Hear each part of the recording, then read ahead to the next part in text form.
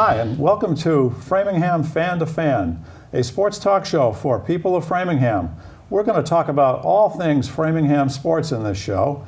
And my name's David Hornfischer. I'm a Framingham sports fan, and who better to talk about sports than a sports fan, right?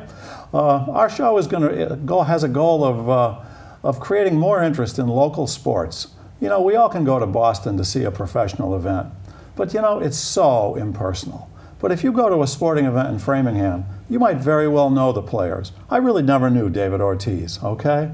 So let's support our Framingham sports teams. And the subject today is a very interesting one. It's volleyball, and more specifically, women's volleyball. And I have with me three guests today from the Framingham State women's volleyball team. First one is Vicki Anderson, a senior libero. Got that right? Yep. From Attleboro, Massachusetts, and Bishop Feehan High School. The next guest is Mackenzie Whalen, is a junior setter in volleyball, and she's from Norton, Mass High School.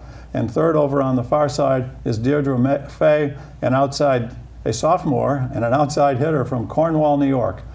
Women, it's great to have you on the show. It's terrific to have Framingham State represented, and so in such a positive way. I think maybe the best way to get started is to have each of you tell me a little bit about how you got started in volleyball.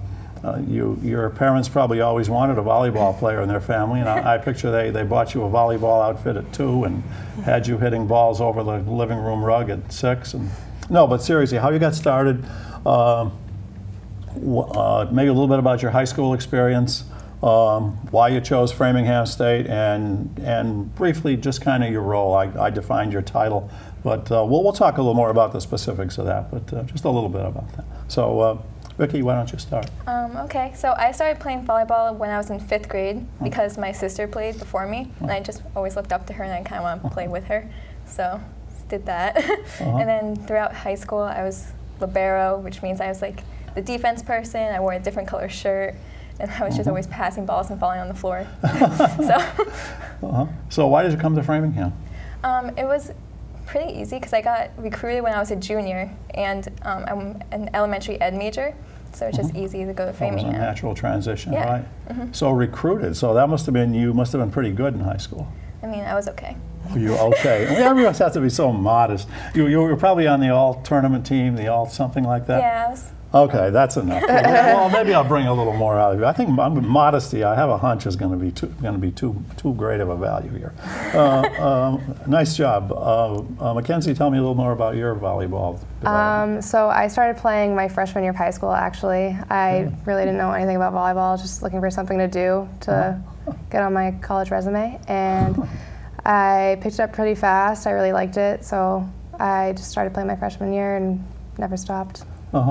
And you came to Framingham then because? Were you recruited too? I was. I wasn't recruited until my senior year. I really had no interest in Framingham at all. My dad actually went here when he was in school. He graduated from Framingham, and I had no interest in Framingham. He filled out a recruit me form on the website without my knowledge, and our assistant coach, Shelly, came to one of my games and talked to me, and she invited me to come to watch them play at Framingham against Bridgewater, and I turned the corner onto State Street and loved it. Like the second I turned the corner, I was so surprised, and that's how I ended up here.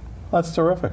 And Deirdre, tell us a little bit about your start in volleyball. Well, volleyball actually started with my mom. She ended up getting a full ride to Fairleigh Dickinson. Okay. So then, as a volleyball player. Yes, as volleyball. Okay. So it started way back when, and then So you were the one then who was playing over the kitchen table or something. Because I had 2 older sisters play before me, and then one after me who's playing high school now. Okay. So it started early on when my sister came home from school with a pamphlet for the volleyball club, the local one.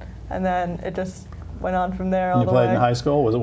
You were from Cornwall, New York. Was that a decent-sized high school? Yeah, about 1,000 kids. Yeah. And then the team was pretty good. We'd go to states every other year and it's still keeps going. It's pretty good now. We'll see how my sister does. And the Framingham recruiters were after you too, or? Yeah, junior year I started talking to Coach, and then from Coach there. Coach Caselli? Yes, and then I came to campus because my aunt lives in Marshfield, so my parents were comfortable sending me so far away. So then I came here. I loved the campus, just like Mackenzie. It was beautiful, and then here I am. I'm getting a real sense just from hearing you you talk about the recruitment that there's a reason that Coach Caselli has been so successful.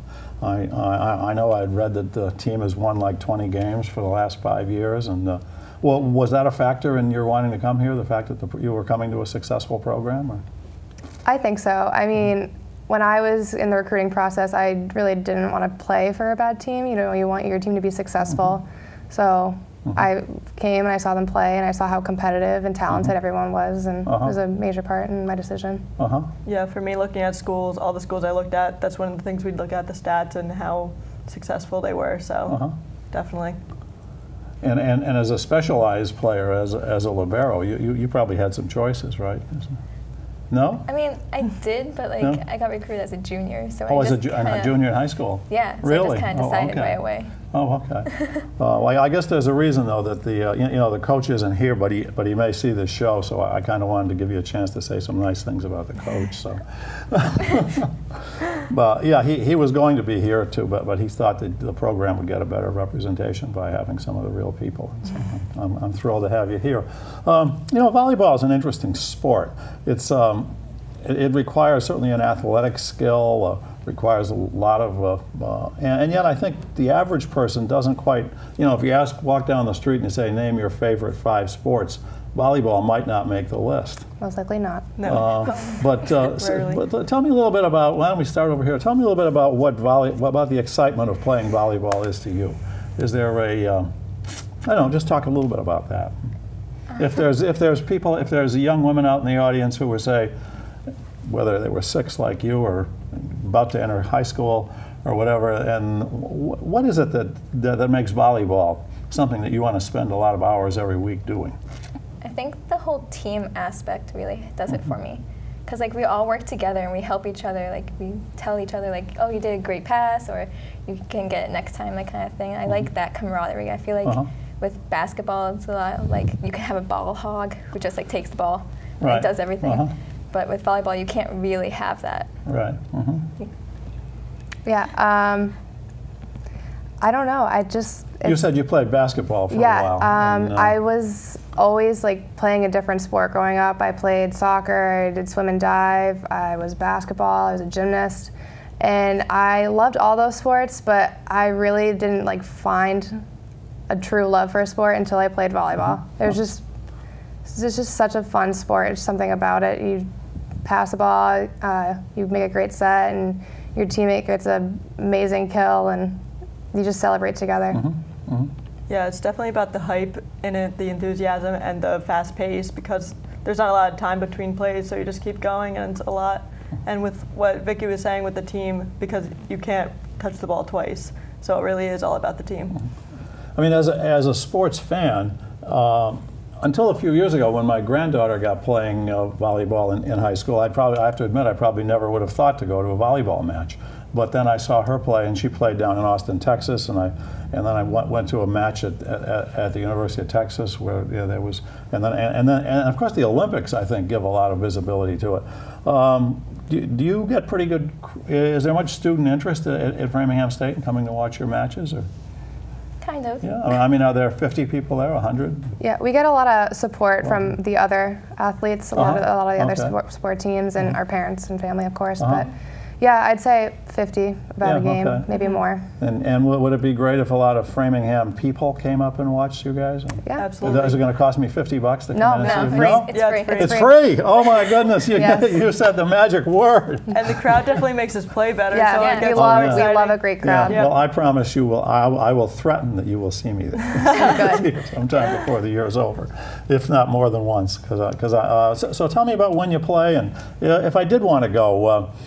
Framingham State, to a lot of the people that live in Framingham, is just kind of this big mass of buildings up on the hill. And, it's not exactly like going through Cornell, maybe, but tell me where you play and when you play and how would I go about finding out when I can come and see one of your matches? You don't call them games. You have 3 games as a match, right? Mm-hmm. Yep. I'm figuring this out. I've learned something. No, seriously, why don't I hear from the senior here on this one? Okay. Our schedule is up on the Framingham State website, so you can go there and find out. Is that FSU.com or? FSURams.com. FSURams.com. Oh yeah, I want to point out your shirts here, which are those your actual game shirts? No, they're not. Oh, okay. They have to go to the game to see that. Yeah. Okay. So I find this. So I go to my computer. I look at FSURams.com, and I see you're playing on. When's your next game? Our first home game is September 5th. So this show will be after that. So if I wanted to go see you play in October, I find the game. Do you usually play on Tuesdays or? Yeah. Yep. Tuesdays, Thursdays. There's some Wednesday games thrown in there, and then there occasionally we'll have a Saturday tri-match, which is 2 games played on the same day. Oh, okay. Oh, against 2 different teams? Yeah. Yeah, okay. And the other 2 teams play each other Yes. too? Oh, that'd be fun. So that would take all day. Yeah. So they're long days, long Saturdays. Okay, so I find out it's on a Tuesday. I've got the date, and now where do I find the gym on the campus? I come up State Street. Yep. Okay. Yeah. And then you turn at the admissions building. Okay. Yeah. And then you just go straight past the admissions building. There's a little road that goes, and you go to the left. And you play in the same building the basketball team plays? Yep. On that same court? Yep, the athletic center. 2 floors, and Mm-hmm. there's even a snack bar there. And it's really a lovely building. I had a chance to go to a business meeting there one time, and I was impressed with it. But oh yeah, so that's a great facility, and there's bleachers to sit in. Yep. And is there a chance for me to buy a beer or no alcohol? Beer. No beer. Oh no alcohol. I knew that. Oh, but there's a snack bar. I could probably buy a hot dog so I won't starve. Yep. A little guy like me, you know. Oh, okay. So all right. So I go to the game and I see the game, and they throw the and when you play volleyball, I'm telling this a lot because I suspect some people in our viewing audience have never seen a volleyball match, and they're making a mistake. Okay, they really are. So I go to see the game, or I go see the match, and a match consists of 3 games, right? Mm-hmm. And the first game is what? Each game is 25 points? Yep. 25. But I thought the third one was less. Or is that only in high school? We do 3 out of 5. Yeah, we play best of 5. Oh, that's what it is. Okay, Yep. best of 5. Okay. So if you go to the 5th set, which is like the deciding set, you play a game to 15. That's what I was thinking of. And, Yep. Okay, and each game's 25 points. And okay, so when the game starts, the referee throws the ball up, comes over the net, and I'm on the other side, and I'm a big, tall guy, and I whack it into the middle. Tell me what happens in the perfect situation. The perfect situation. Yeah, I'm probably, this is going to be like who's on first, okay? I take the ball and I hit it to who? Me. You. You. Okay, and you're right down there, nice and. Yep. If you saw her, she's probably the shortest one of the players here. And don't take that as embarrassment. That's not a put down. I embrace my shortness. No, you should be, because that's important in this job, right? Mm-hmm. Because as you told me before, you're close to the ground, and I'm hoping the ball's going to hit the ground, and you get your hands under it. And then what happens? Yeah, I just like pass it up to you. Mackenzie. Flip it up in the air, and it goes up in the air, and you come racing across. I come in and I would set it to a hitter. Set it? What do you mean set it? Like set your hair? No. So you take the ball, you mold your hands to the ball, and you push it out. You push it up in the air, about how high in the air? Over your head, right? Yes, about 5 feet above the net. Okay, and you're the outside player, and you come charging in from the side. I've seen some games where some of the tournament games that I watched on television, the outside person sometimes stands way back, and they come running up. Yep, with their approach. Right, and they take a flying leap. Yep, and then you try to find the block, go around it, find a spot on the floor to get the point. And get the ball and drive it right at somebody who's libero, whose job is to get it, right? Oh, yeah. Okay, and then she gets the ball and she hits it way in the back.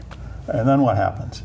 You have somebody in back of you, right? Is that your job to go back and get it if so it's you off to the have side? 6 players on the court, so Yep. you have a front row and then a back row. And if the back row takes it, then it would be my job to go anywhere and get it. Okay, and get it, and then try to get it to her. Yeah. And you have a counterpart on the other side of the court. There's 2 of you. Yep, one right behind Mackenzie while she's setting. Right. Okay. So, and this is a really fast-paced game. I mean, I was just amazed at the energy and the power that goes into these matches. And you know, people used to. I mean, I think back when I used to play volleyball. You'd hit it over the net, and you'd move over one place, and it was just about as boring as could be. But when I started seeing this, I thought, oh my goodness, this is fun, and especially when as the match gets closer and the crowd gets into it and it starts to score gets closer. I imagine you get energized too, yeah. right? Yeah. So energized. Yeah. Very exciting. Yeah, it gets loud and Yeah. you start calling balls like crazy and it just gets... And when the ref makes a more mistake, there's no replay, right? No, not in our level. I don't even think D1 has it. Or maybe they do. I think Division I has it, Yeah, a replay might be able to ability. challenge it. Yeah. Okay. So Framingham State is Division III, and you play in the conference has a long name, MA. We call it MASCAC for short. MA. Massachusetts. And no, it's what is it? Athletic. MASCAC or something? Yeah. MASCAC, right? Yeah. And you play people like Bridgewater State and Westfield and Plymouth. And, Salem. No, we don't play Plymouth. Yeah. oh, okay. And do you play any teams from really kind of out of the area, or would you play Amherst or some other Division III school or Tufts or? We went to Tufts. It's really all about like how your athletic director and coach want to schedule your games. Like, we try and play tough teams to be as best as we can and ready for our conference in the beginning. So you play a season of about how many games? Like 30? About 30. Yeah. Maybe, probably a little more than 30. And that's the regular season. And then at the end you have a league tournament? Yep. And your team has made that. You're the senior. You've probably been on in a bunch of those tournaments, right? 3. And where are they usually held? Usually it goes to whoever won in like the regular season. Oh, okay. So like, luckily for me, it's always been at Framingham. Really? Except for like so you've won your league the sophomore year. last 3 years, or 2 of the 3 years you've been here? Yeah. That's great. And so the tournament. So that's real. So when's the tournament held? That's really when I should really get people in Framingham. I think it's the first Saturday in November. In November. Okay. Yeah. So it's before Thanksgiving. And, yeah. Okay. And the tournament goes over. Is it all over in one weekend? Or they? Yeah, one Saturday. It's all in. So how many teams are in the tournament? The first 5 teams. I think the first 5 place teams. So that's a full day. You don't play 5 games then? No. So the way it works would be like the third place team, and the 5th place team would play each other, and the 4th and the 6th. It's kind of like a little Because the first and second teams have a bye. Right. Yeah. Okay. And so after that tournament, is there another tournament after that? Is there an Eastern Regional if you win the MASCAC? If you win MASCAC, we have a bid to NCAA's, so we play in the national championship for Division III. And you've been there? Yep. You have. And where was that held? My freshman year was held in New Jersey. Okay. And then it was New York, but like upstate New York, like bordering Canada. Okay, up near Clarkson?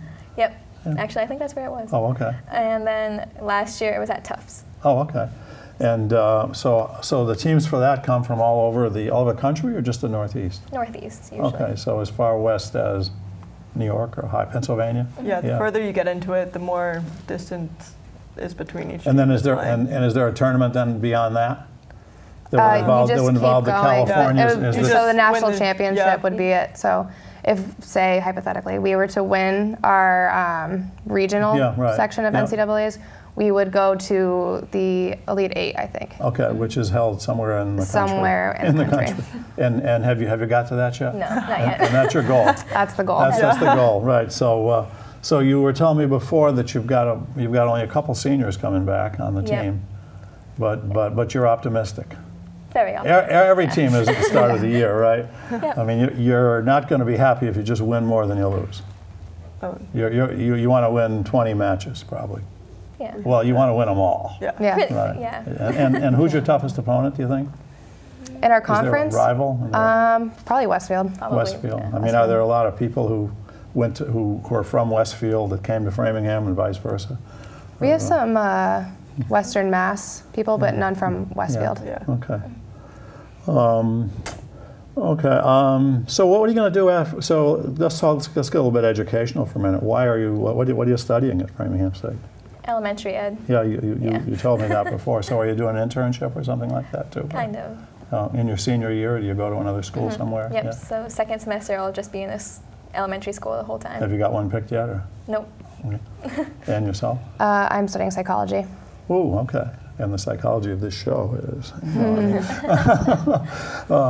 So you have a career plan after that? Yes. So you're a junior. I am a junior.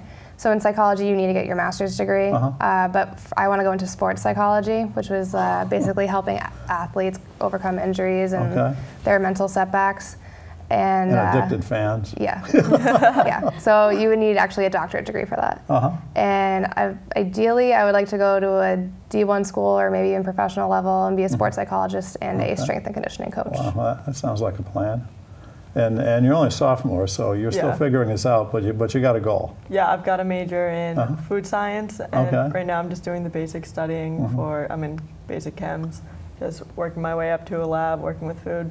I mean, that's got to be one of the real pluses of sports. Because I have a hunch that if you weren't all on the volleyball team in a school with, what, 5,000 students, or is that other 5,000 at Framingham State, something like that? With a school that big, the three of you probably would never have met, right? And so, I mean, you'd be with your education people, and you'd be with the psychologists, and you'd be over there fixing up the kitchens and all that. And you wouldn't have come together. But because of volleyball, your teammates, and when I hit the ball over, you all knew how to attack them. So I mean, I think that's great teamwork. Since this is a Framingham community show, what's it like to a Framingham State student living in Framingham? Do you get involved at all in the community, or go out to restaurants around here, or what are some of the things you like about being in Framingham? I heard somebody, when I interviewed somebody else from Framingham State, they said, well, one of the real pluses of recruiting people to come to Framingham is the now to be city of Framingham. What have you found good about Framingham when you've been here? There's like a lot of stuff to do around Framingham, so you don't have to just sit in your dorm and be bored all the time. So give me an example.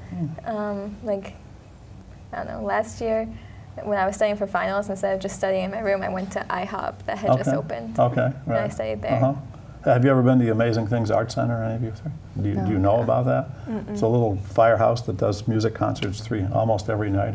Do any of you play music or no? Do music? No. Okay. Not musically talented. But anyway, I mean, they have. I used to host a comedy show there, but they have. It's got a little firehouse, got 100 seats. They have folk music and jazz and sometimes rock shows, sometimes comedy shows. It's right in downtown, just south of the tracks. What about yourself about Framingham? I like the proximity to Boston.